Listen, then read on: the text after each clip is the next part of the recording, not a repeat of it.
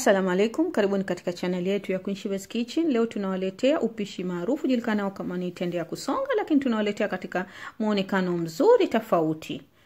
Na hapa nina vitu vya kufanyia tende yetu. Nina pistachio, nina jaws ambao unaweza kuzikata na vipande kama hivyo tu vikubwa vya kiasi. Nina ufuta, nina tende ambayo nishaikanda, nina marzipan, samli tutakayosongea, na nina foil.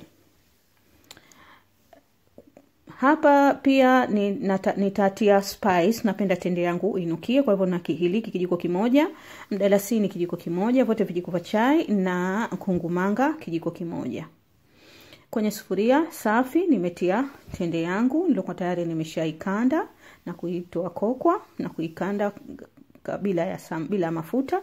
Sasa nimetia kwenye sufuria, nataka kuisonga. Kwa hiyo nitatia kijiko kimoja cha kulia cha samli na kuanza kuisonga. Mwanzo unapoanza kuisonga inakuwa ni ngumu sana. Hata unakatisha tamaa, ile nguvu inabidi utumie nguvu sana kukanda, lakini kadri unavyokanda na kutia mafuta inalainika na kuiva na kuwa nzuri. Basi tende yangu nilikuwa imebakia wakati nilipokuwa nafanya keki ya sikukuu.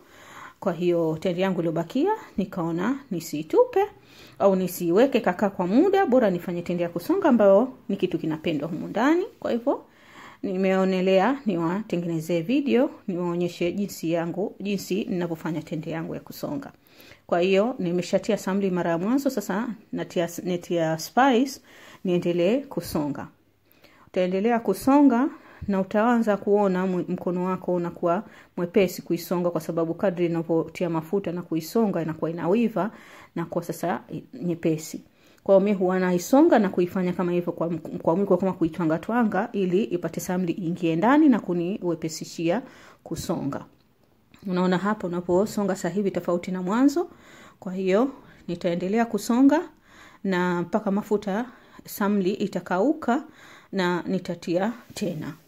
Kwa hiyo huwa natia kidogo samli huku nasonga mpaka ikauke, kisha natia samli nyingine, sitii zote kwa mara moja. Kwa hiyo utafanya kama hivyo hivi, ukichambua kwa mwiko inarahisisha pia kuisonga. Kwa hiyo sasa hivi nimetia ufuta wangu. Unaweza kutia ufuta tangu mwanzo, haina tatizo kabisa. Mimi nimetia hapo tayari nishaisonga. Nimetia rose water.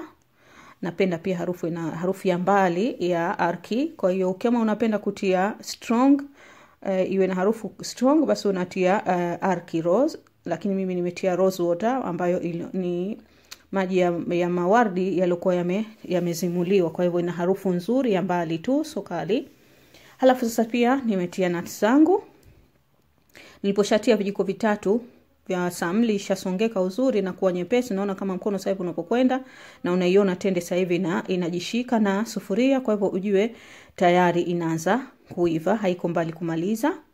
Kwa hiyo nimetia nuts mwisho kwa sababu nuts zangu zilikuwa tayari roasted. Kwa hivyo sikutaka kutia mwanzo, ingenifanyia ugumu wa kusonga. Ingekuwa zaidi nzito. Kwa hivyo nimeacha tende yangu mpaka ishawiva ndio nimetia nuts. Kwa hiyo unaona rangi yake ilivyo tofauti na ilivyokuwa mwanzo.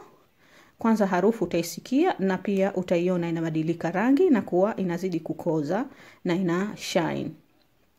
Kwa hiyo hapo ni tayari tende yangu. Nitazima jiko na kutia vipande vya biskuti.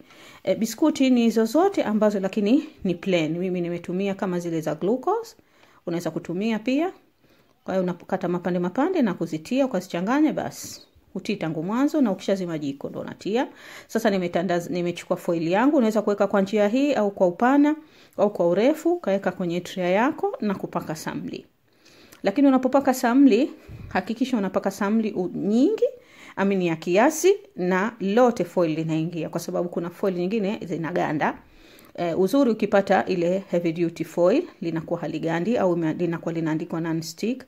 Lakini hata ukiwa ni non stick foil, ipake samli na kuikunja hivyo tu. Hii ina mwanzo ni kukunja hivi tu kama unavyokunja peremende hivyo tu, lakini hakikisha iko ibaridi, yani imepoa kwa mbali Kwa hiyo unaitia na kuisokota kama hivyo, utaweza kuifanyia unavyotaka. Ikiwa moto itakushinda kuiweka shape. Kwa hiyo ndio maana nikaisonga ikawa bado laini. Ukiisonga sana tende inakuwa ngumu, ikishapoa inakuwa ngumu.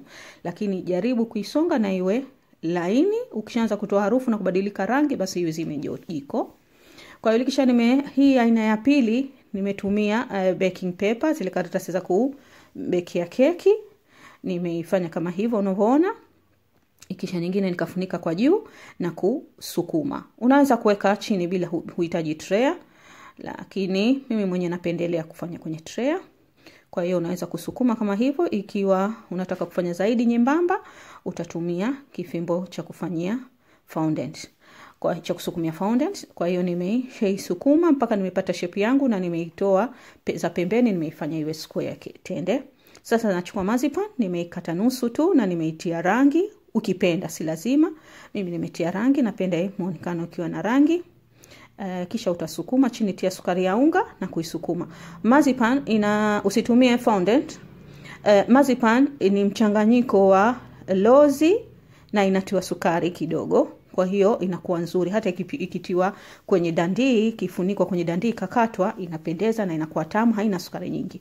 Kwa hiyo mimi nimetumia marzipan. Usitumie fondant. Fondant ina sukari nyingi, itakushinda kuila. Kwa hiyo tayari marzipan yangu nishaisukuma, na hakikisha chini unaweka sukari ya unga unaposukuma kwa sababu ina nata kuliko fondant. Na unapoweka hapo hakikisha tende yako imepoa completely. Yaani kama masaa mawili nyuma ilikuwa imeshapoa, ndio uiweke kwenye marzipan. Ukiweka bado ina vuguvugu wa moto, itayayusha marzipan. Kwa hiyo nimekata kama hivyo, kuifuatisha iwe shape sawa kwa sawa tende na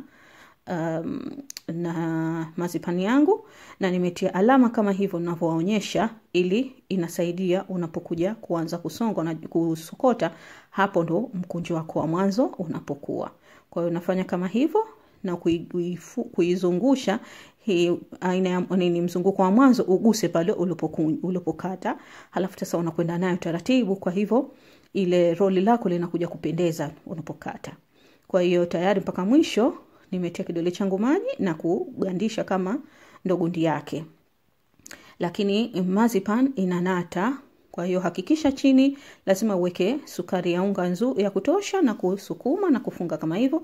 Ukimaliza unaweza kuchukua brush ukaifuta ile marzipan ikaondoka. Kwa hiyo tayari nimeweka kama hivyo. Sasa nataka kuzikata. Na hili nimeifanya kama vile ilivyokuwa marzipan, lakini nimetumia foil. Na foil lazima uijaze samli, halafu uitandaze kama nilivyotandaza ile kwenye marzipan na kuikata. Sasa hii nawaonyesha jinsi ya kukata na vipi ukila iliyosokotwa na foil vipi unafungua. Unaona hii iliyosokotwa na foil imesokota kama ule msokoto wa marzipan, lakini hii unafungua kama hivyo. Na unaona inakuwa haijishiki na foil, unakula kama vile unapokula chocolate, huku unafungua karatasi yako, huku unakula tende. Kwa hivyo inakuwa sawa kabisa. Na hii ile tuliyosokota kama kwa peremende, tulofunga kwa juu tu, na nitawaonyesha jinsi ya kufungua, na ni easy. Ni hivi tu, unafanya hivi na kula mwenyewe, huku unazungusha mpaka unamaliza, basi tayari. Na hii ya marzipan tumeshaikata sasa kama nilivyowaambia. Hii unakula na marzipan yake, huna haja ya kumenya. Hii inaliwa na marzipan yake, na marzipan si tamu kama ilivyo fondant. Kwa hivyo tayari muonekano wake mzuri. Ni tende aina ile ile ya kusonga, lakini ni tofauti yake jinsi ya kuifanya ikavutia, ikapendeza kwenye meza yako. Kwa hiyo tayari tende yetu ya kusonga, kama nilivyowaambia, usisonge ikawa ngumu. Shukran.